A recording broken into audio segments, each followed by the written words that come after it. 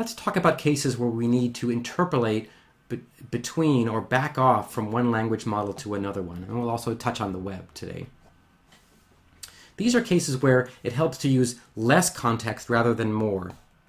And the intuition is, suppose that you have a very confident trigram. You've seen a trigram a very large number of times. You're very confident this trigram is a good estimator. Well, we should use the trigram. But suppose you only saw it once. Well, maybe you don't really trust that trigram, so you might want to back off and use the bigram instead. And maybe you haven't seen the bigram either, so you might back off to the unigram. So the idea of back off is sometimes if you don't have a large count or a trustworthy evidence for a larger order n-gram, we might back off to a smaller one. A related idea is interpolation. Interpolation says, well, sometimes the trigram may not be useful, and in that case, if we mix trigrams and bigrams and unigrams, well, then we may get more information from the unigrams and bigrams. But other times, trigrams will be more useful, and so interpolation suggests that we just mix all three all the time and get the benefits of all of them. And it turns out in practice that interpolation works better than backoff. So most of the time in language modeling, we'll be dealing with interpolation.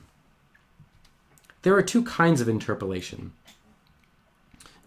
Simple linear interpolation, we have our unigram, our bigram, and our trigram, and we simply add them together with three weights, lambda 1, lambda 2, and lambda 3.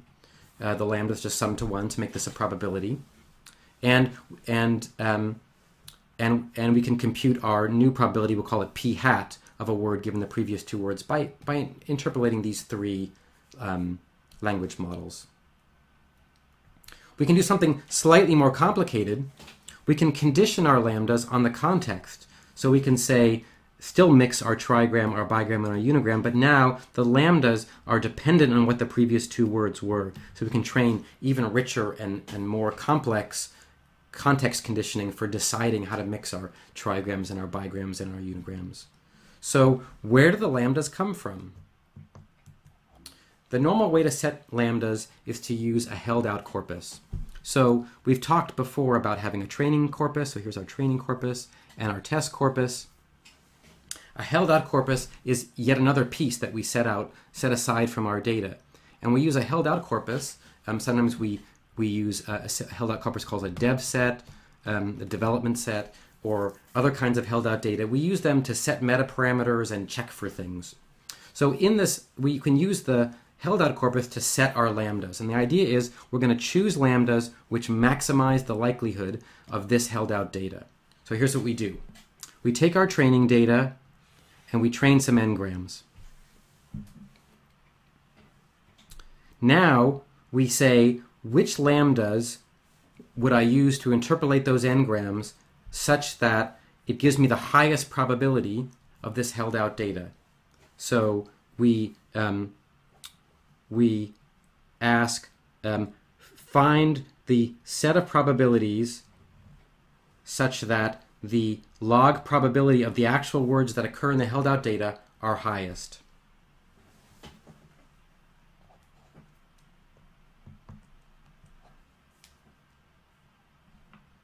Now we've talked about cases where there are zeros, so we haven't seen some bigram before, and we have to replace that zero count with some other count. That's smoothing. But what do we do if the actual word itself has never been seen before?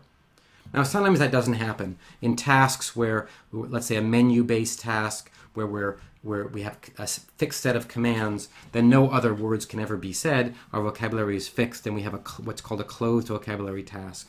But lots of times, language modeling is applied in cases where we don't know any word could be used, and there could be words we'd never seen in our training set. So we call these words OOV, or out-of-vocabulary words.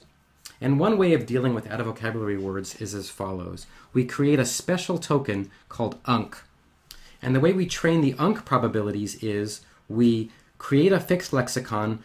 So we take our training data, and we first decide we hold out a few words, the very rare words or the unimportant words, and we take all those words and we change those words to UNC.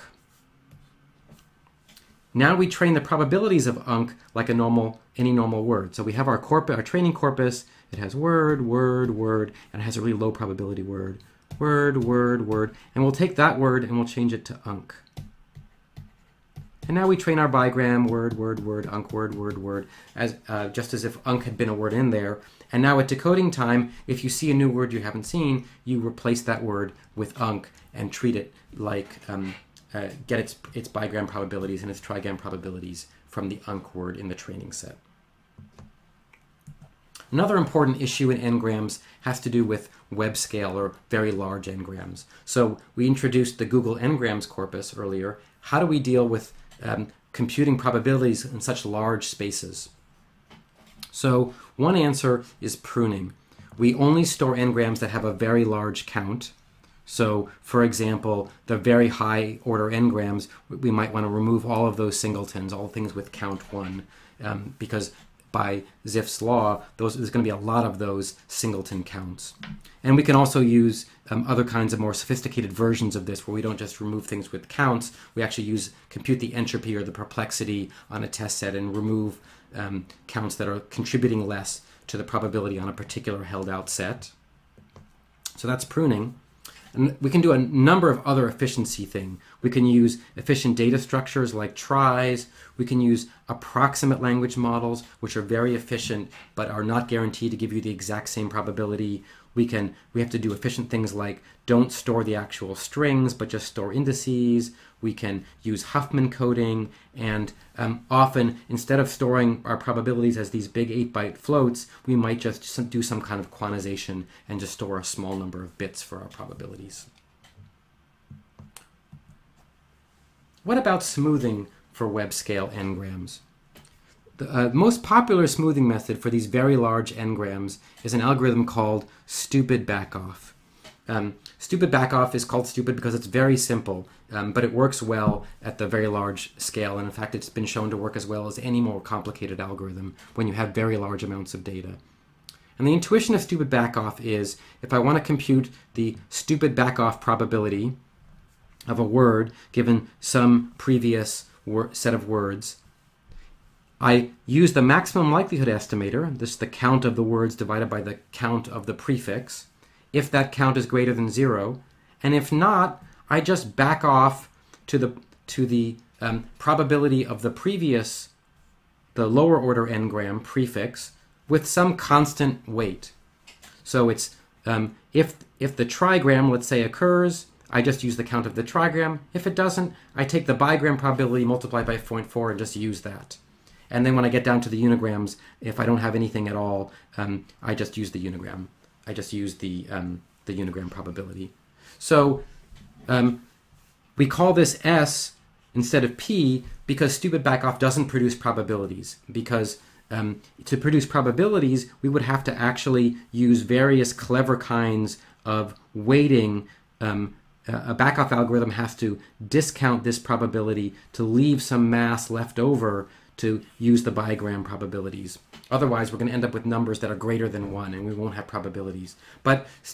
So stupid backoff produces something like scores or rather than probabilities. But it turns out that this works quite well.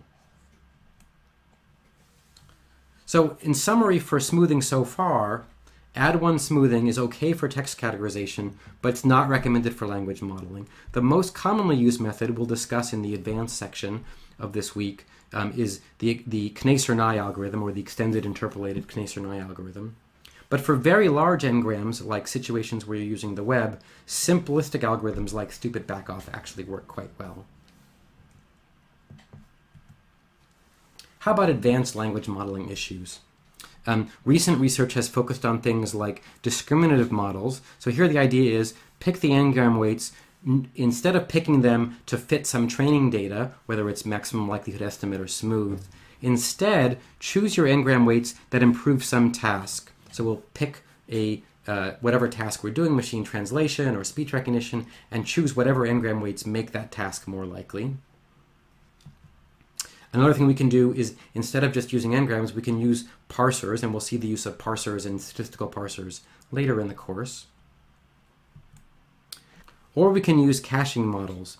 In a caching model, we assume that a word that's been used recently is more likely to appear again. So the probability, the cache probability of a word given some history, we mix the probability of the word with some function of the history, how often the word occurred in the history, and we weight those two probabilities together. It turns out that cache models don't work in certain situations, and in particularly, they perform poorly for speech recognition. So you should think about why that might be, that a cache model performs poorly for speech recognition.